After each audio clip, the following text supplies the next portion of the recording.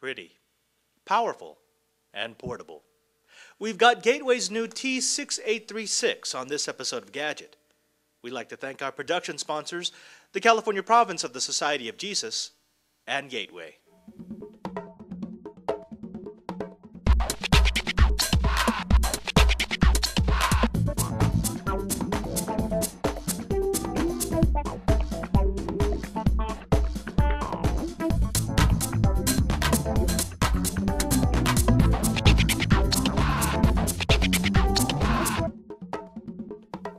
Hello, and welcome back to Gadget at thetechstop.net. It's a place where it's always time to get your geek on.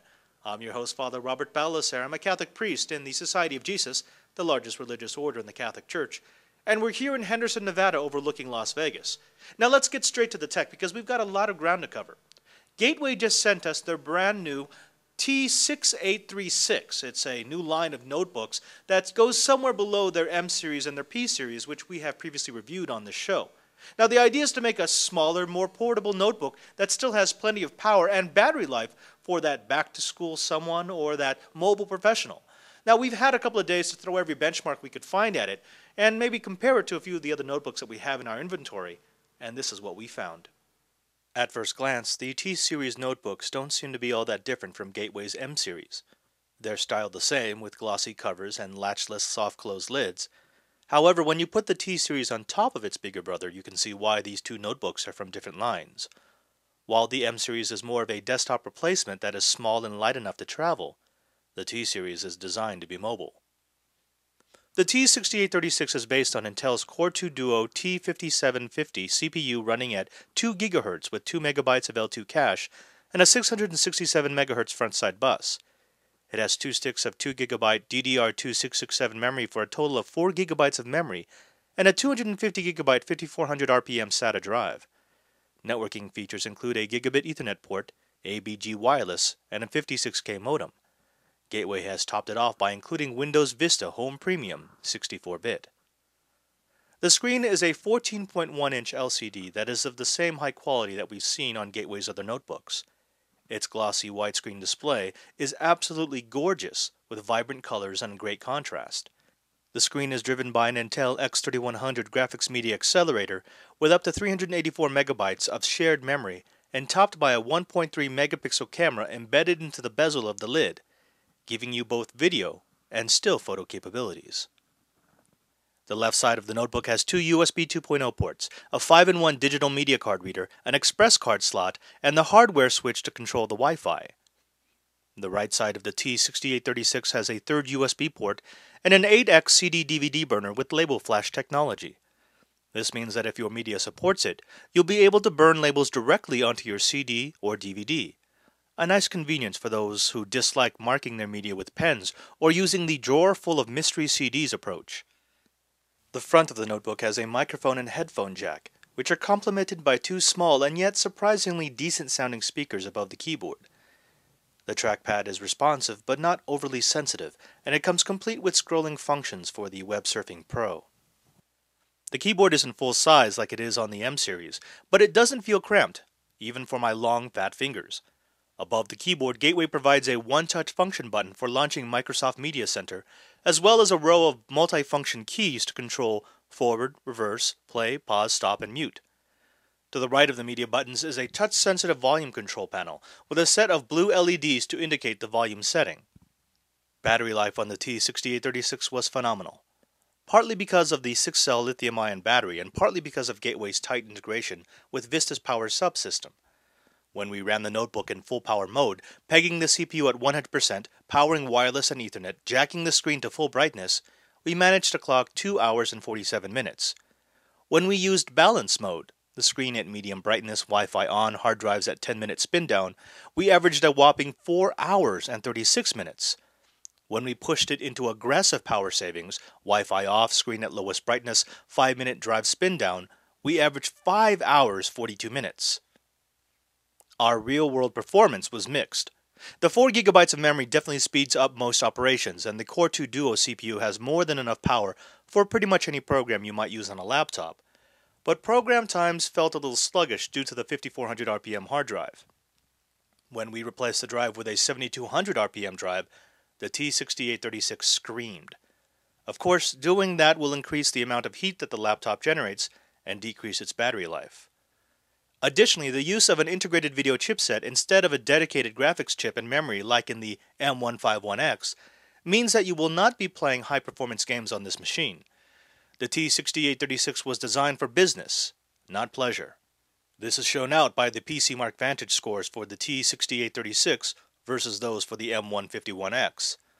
Though the M151X trounces the T-6836 in memory performance, video and gaming, and edges the T-Series in music suite and hard drive operations, the T-6836 still reported a better PC Mark number because its faster CPU and larger memory bank made non-visual applications fly.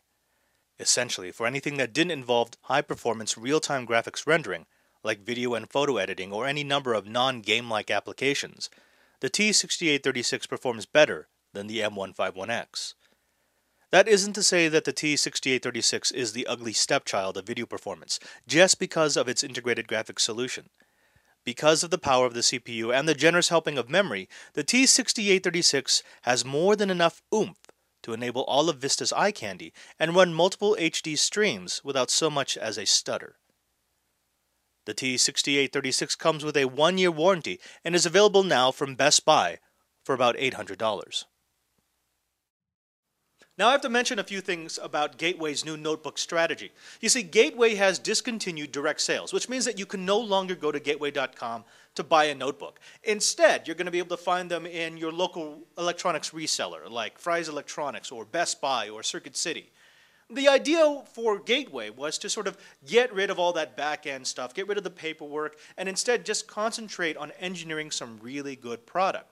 Now, time will tell if this is a winning strategy, but there is something to be said about being able to go into a store, physically touch the notebooks, the various models that they have, find the one that's for you, and then to bring it home that day. So we'll see if this turns out to be a win for consumers. Now, as for the notebook itself, I have to mention that the other notebook we compared it against, the M series, the M151X, is actually no longer in production. That's been discontinued by Gateway in favor of new models of the M series. But the comparison is still valid because it shows you the different levels of notebook.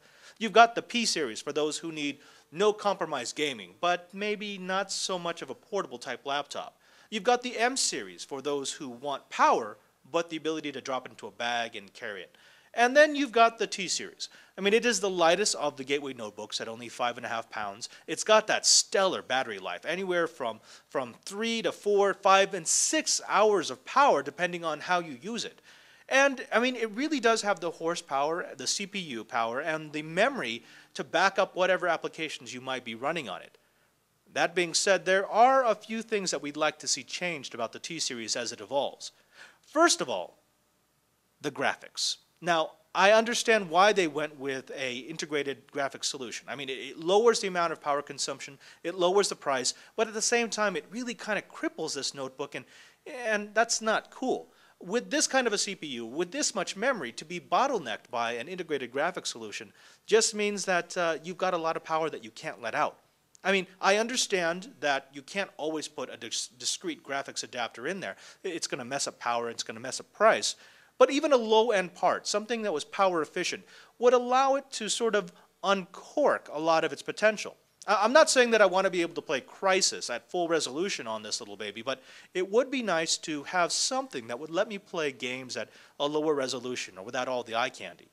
Secondly, I'd have to say that the lack of a FireWire port was a little bit annoying. Now, I know this is not going to affect a lot of people. If you don't use FireWire, you don't care. But to have 3 USB ports and no FireWire means that we couldn't plug in our cameras, where we were actually using this to edit the last couple of episodes. And it did a really good job, but we've had to go through a weird setup using either the PC Express slot or a USB to FireWire adapter. And while that works, it would be nice to have it native on the computer. That being said, it's still an incredible machine. It's very competent, it's very powerful, and for $800, it's not going to break the bank. I mean, you're looking at a machine that could be the perfect gift for your back-to-school student or for the professional who's wanting something a little easier to carry around. If that's you, or if you know someone like that, you may want to check out the Gateway T-6836. It could be the laptop for you. Now, that's all the time we have for this episode of Gadget. If you want to find out more about the Gateway notebooks, you can always go to our website at www.thetechstop.net. If you click on the Gadget tab, you'll be able to find all of our episodes in high resolution. If you want to send us an email message, you can always reach us at gadget@thetechstop.net. Well, I've been your host, Father Robert Ballecer. This has been Henderson, Nevada. And remember, there's no Uber Geek without you.